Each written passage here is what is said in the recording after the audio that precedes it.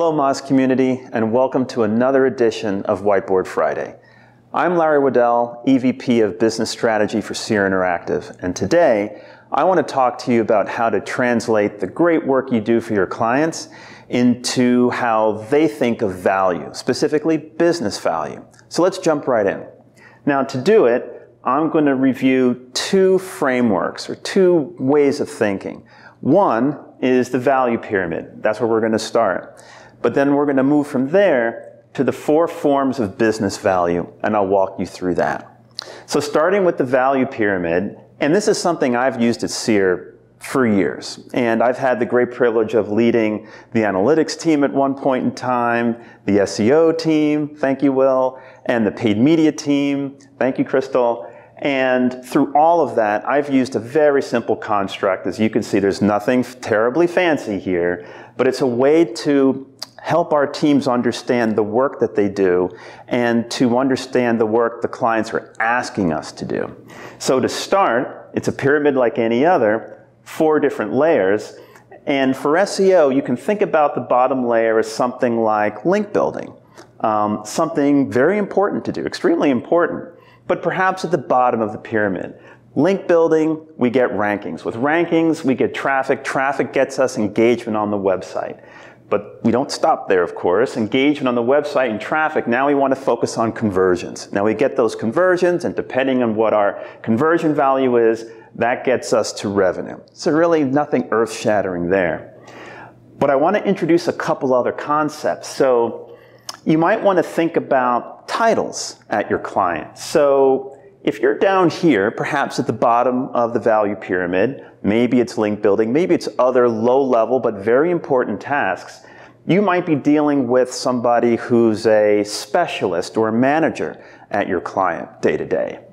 As you move up this pyramid, where you're talking about things like revenue, and you've been in those meetings. You've had these people join your QBRs where they pop into a weekly call or a monthly call, and they have titles like director or VP or CMO. Every once in a while, you might get a director of finance or a CFO in those meetings, okay?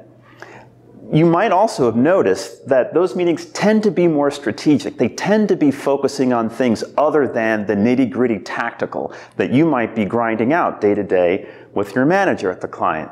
These folks are worried about business problems. They're worried about things that are impacting the trajectory of the overall business, of which SEO plays a very important part. Down here, perhaps less visibility into those things at the client. But down here, we're focused more on SEO problems, rankings, how much traffic are we getting? What are our conversions, content on the site, load speeds, and those sorts of things. And it's not that these folks don't care about that. They're just perhaps removed from it. And they don't necessarily understand how any of this stuff down here impacts the stuff that they care about, unless we have a lot of explanation, and we've all been there. So what do we do with something like this? Well, we can start to think about a hypothesis around value.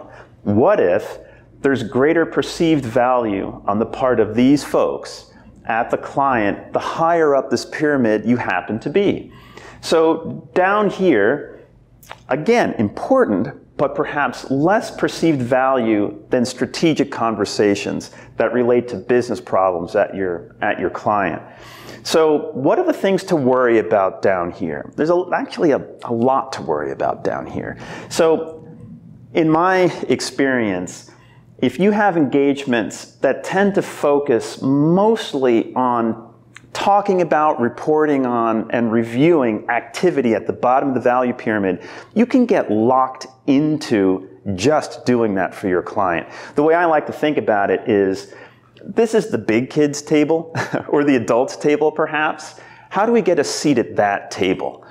Again, in my experience, if these folks don't see a way to translate what you do into what they care about, you kind of get relegated down here. And again, it's nothing wrong with it. But the problem is, if we look at fee competition, it tends to be the case that there's higher fee competition down here than there is up here. There tends to be more competitors down here. There's less differentiation between providers down here. You're more susceptible to being ChatGPT'd, for example. You're more susceptible to getting big dataed out or automated out. And you've seen some nibbling around the edges around things that you might characterize as tactical. More and more of it is becoming automated or good enough automation. Maybe it's not perfect, but it's good enough. And then I can save some money because down here, there's high fee competition. You can see the robot there coming to get us. So the thing that we need to do is think about how we move up this pyramid, both in the work that we do and how we talk about the work that we do with clients. So again, that's moving up the value pyramid and tying more of our work to the business problems that these folks, VPs, CMOs, directors, CFOs care about. Okay. Another way to think about this too is career progression. So if you start off in SEO, you might start down here. You might start doing content audits and you might start doing link building and things like that. Again, very important things to do. But then over time, this also creates a path for you to sort of think about where you can go as you start to unpack a little bit more of how progressively more sophisticated work you can be doing for clients translates to value for these people. Because it turns out these people control the budget. So you might also have discovered that when it's time for renewals or pitching work, that oftentimes there's a big boss, and that big boss sits up here, typically not down there. So that gets us to value. Now, when we think about conversions and we're thinking about revenue generated from our work on a client website, we tend to focus on the revenue of that. And revenue is extremely important. We can't get anywhere if we're not generating revenue or more revenue for our clients. So revenue for the win. You can see, well, yes and no. And that gets us to the four types of business value.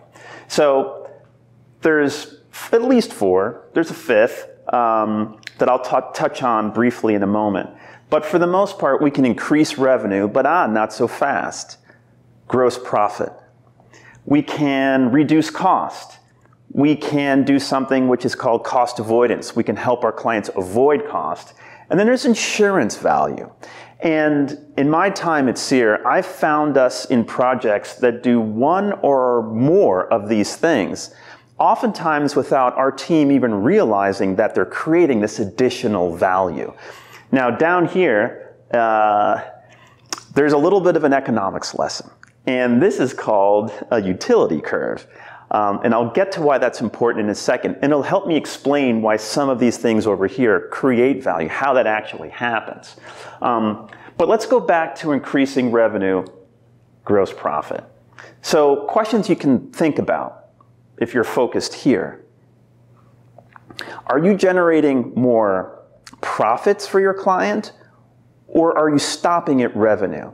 And I suggest we take a pause to really consider that. We've had situations where we might be generating more revenue for the client, but it turns out that the unit economics are such that at the gross profit level, the client might be losing money on everything we help the client sell. So even though everything over here has been geared towards up and to the right, better rankings, more traffic, higher engagement, more conversions, more revenue, all for naught if the thing we're selling has crazy shipping costs.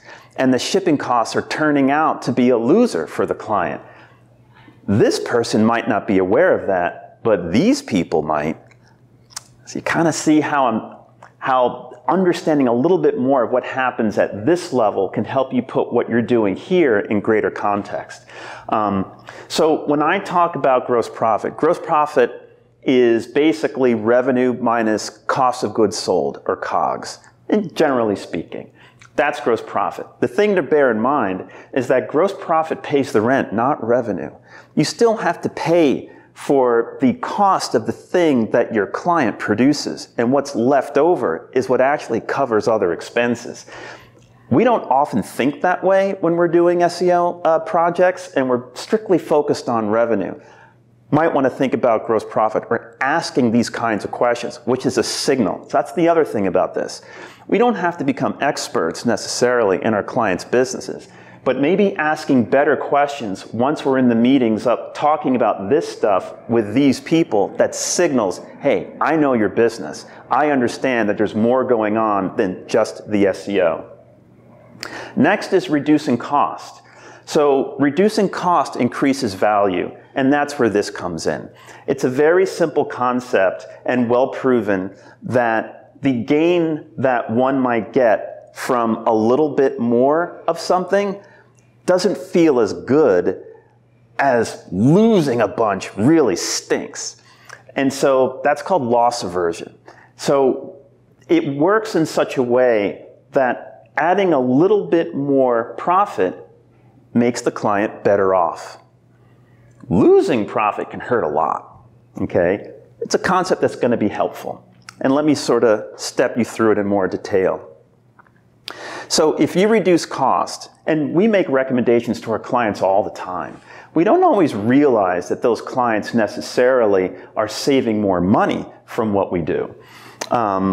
It's a useful thing, but all of our charts over here have to go up and to the right. We don't necessarily report on how much money I saved you. We tend to report on how much revenue I generated. But there are sometimes conversations and recommendations that we can have with the clients that could be either new tools they can procure, or maybe there's things that we can be doing for a client, like content creation, that we can do at a lower cost than the client can do at another agency or even with an internal team. So I gave a quick example here. So imagine you have a client that happens to be valued at 10 times their net income, let's say.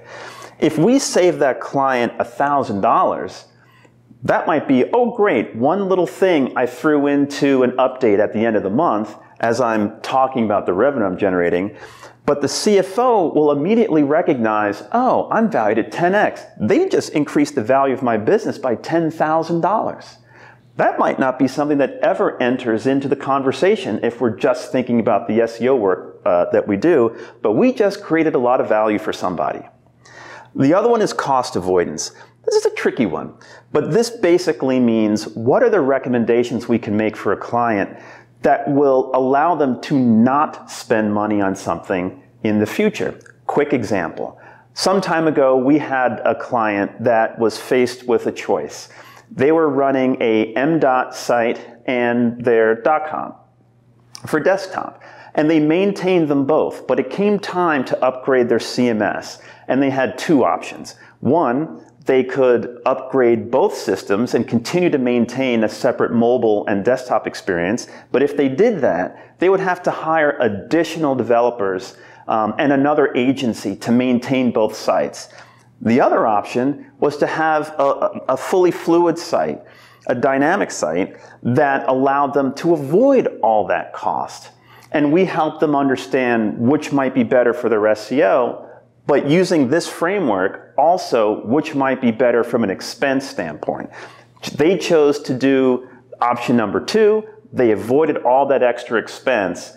And that was cost avoidance. The reason why that's tricky is because it's hard to prove the counterfactual. We don't know what they literally would have spent had they done both sites, but we know what they budgeted, and we said, hey, by following this other recommendation, you avoided having to pay this. That's actually budget savings. Budget savings means, back to our utility curve, that their profit went up, made them better off, possibly also allowed them to increase the value of their business. Lastly, there's insurance. And this is one that is not terribly intuitive until you think about it. So imagine you have a client that is contemplating a site relaunch. They have an internal SEO team, and they're very confident in their abilities, but they might not have a lot of experience, or maybe not as much experience as you, in a migration or the site relaunch. So your client might engage you to have a short-term project to help augment the capabilities of their internal team. Maybe check on things, maybe be there the night of the conversion, and those sorts of things. Now, it's an additional expense. So This person here might say, oh, I don't know if I can get another agency through procurement because we already have an internal team helping us on our migration. But the CFO might say, oh no, this is insurance. I will gladly pay an insurance premium to avoid a massive loss if this website is generating a lot of revenue or gross profit for me. Because they do that all the time. If you think about all the insurance that a business might spend money on, explaining that SEO project or that technical SEO support project in the context of insurance might make a ton of sense to them if you've been invited to that table and you can explain what you do within that context. So here, I won't get into the details, but what I will show you is that you will gladly pay this little bit of premium, in other words, your contract, to support their internal team. The client might gladly pay that to avoid the possibility of a large loss. And so you just have to convince the client that your presence will actually prevent that loss. That's insurance, and that's value for your client. So that's about it. To recap, think about the work that you do and how to translate that into the business challenges that these folks are grappling with. So they might just pop into your QBR or pop into your monthly meeting. They might not understand Penguin and BERT and ChatGPT or any of that stuff, but they do understand what's going to make me more money, gross profit, what's going to save me money, what's going to help me avoid some nasty costs I would really rather not pay, and what's going to insure me. How are you going to watch my back and prevent some larger loss later? So basically, back to where I started, how do you translate your SEO expertise into the language of your client executives? Thank you very much.